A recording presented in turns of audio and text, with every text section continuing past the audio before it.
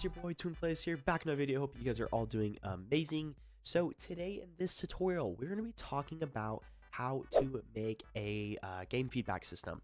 Now, this is something you can add into any of your games, and I will probably be adding this into my cafe series and things like that. But this is just a little system. I want to quickly note that I actually did not originally create this. This was made by How to ROBLOX. He's a wonderful scripter out there. He's making all these amazing tutorials, following in his steps for sure.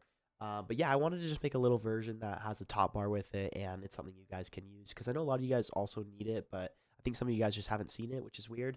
But yeah, if you're new to my channel, feel free to hit the subscribe button. It means a lot, you guys. This tutorial is honestly quite simple, but it is a little more complex in the scripting terms. But like I said, everything is in the description, so go down below. If you need to join Discord for help, feel free to do that. But everything will be in the description below, and you're basically just going to grab the model. It's going to be this right here, and you can download this, whatever's easier. Oh, I guess it already blocked his username. I don't know why I did that, but yeah, it originally was created by How to ROBLOX, so amazing scripter, and I left everything in this, of course, in here. But yeah, to load it in, you just go to Toolbox right here, and you can be the first one in the inventory, or you can just go to Model and download it right here. But yeah, so once you do that, it's going to have a few things in here, but I just want to quickly go through this. Of course, I added a minute. This is his original tutorial if you want to go watch it. But then you can, of course, watch mine here now that you're doing. But so two things we're going to have to do today. There is two links in the description. There's a google.com and then there's a pastebin. Now we're going to be using these to actually make this tutorial. It's very simple, nothing too crazy. But to really show you how this works, you're going to actually ungroup all these in certain places. So, you know, this will go in replicate storage. This is going to go in server script service. It's going to go in starter player scripts, and then this is going to go in starter GUI. You can I'm just doing control U, by the way, and keep this for now because we're actually going to need this. But so top bar, super simple. Actually, I can probably just play it for you and actually show you what it looks like. Of course, I kind of did something just a little different. I did something a little different. I just had a little top bar button. I might even do a caption that says like feedback, which you could do. I'll do that. But you can do whatever you like. You can set it to the right. But when I click it, of course, it's going to open a little thing. And if I go like this, it's going to just keep opening it. I can also go like that. So whatever works. But it's just a little feedback GUI. And then, of course, you type something in here. And then you're actually going to get an email specifically. And it's going to look I'll actually just show you what it looks like in a bit here. Let's do that in a sec. But it says who's it sent by, and then also sends what they were asking.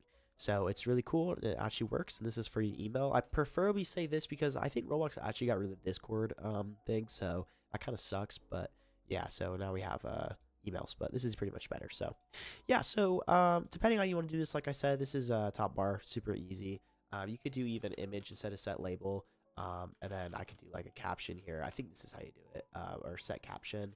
Yeah, set caption, and then I go like send feedback. And then, of course, yeah, so then we have the feedback GUI itself. You can make this visible by going into the property. And then also you can customize this to your liking. If you want to like lower it, you want to put it somewhere else.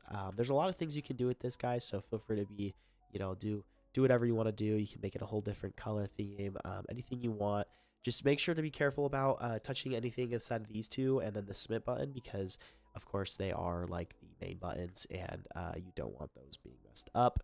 But yeah, you can still change some things if you want, depending on what you want to do. But yeah, so when you're done touching it and editing it, you just go back and turn that visible off. Honestly, it doesn't even matter if you, well, it does kind of matter because this is going to be the first thing to start. But this is the main client we're going to talk about. Don't worry about the errors.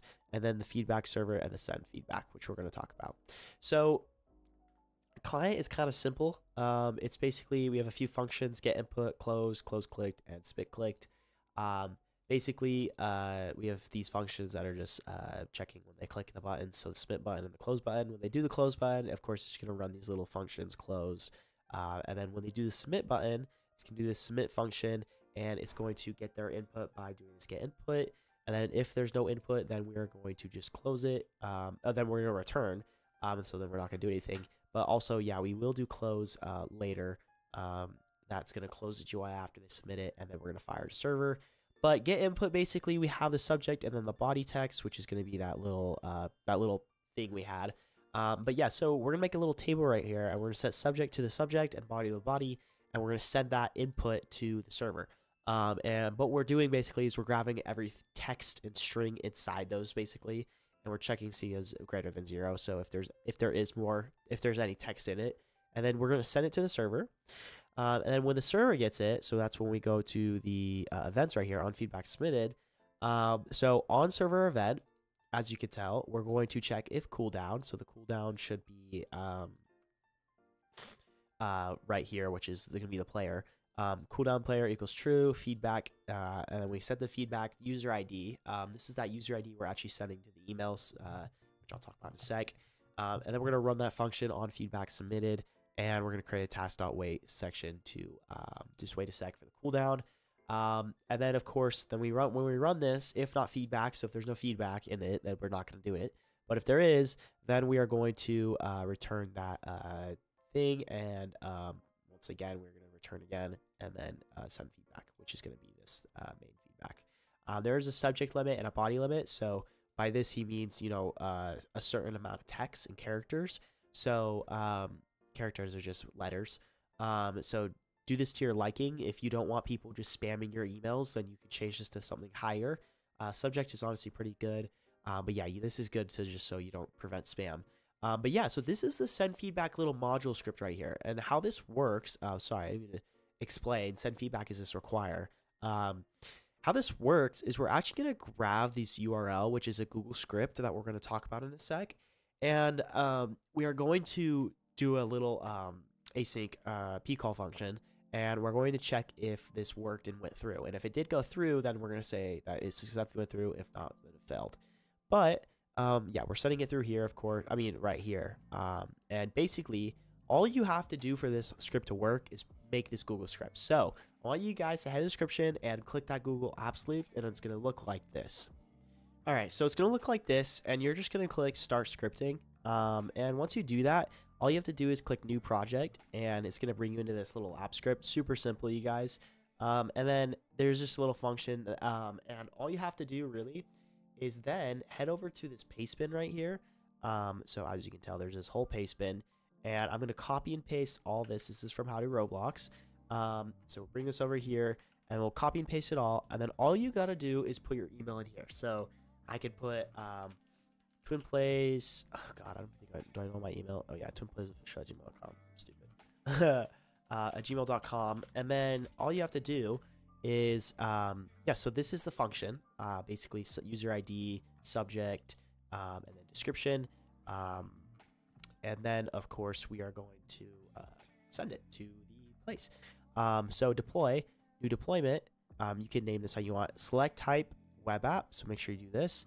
And then anyone who has access, and then you're going to go and set this to feedback system. Super easy.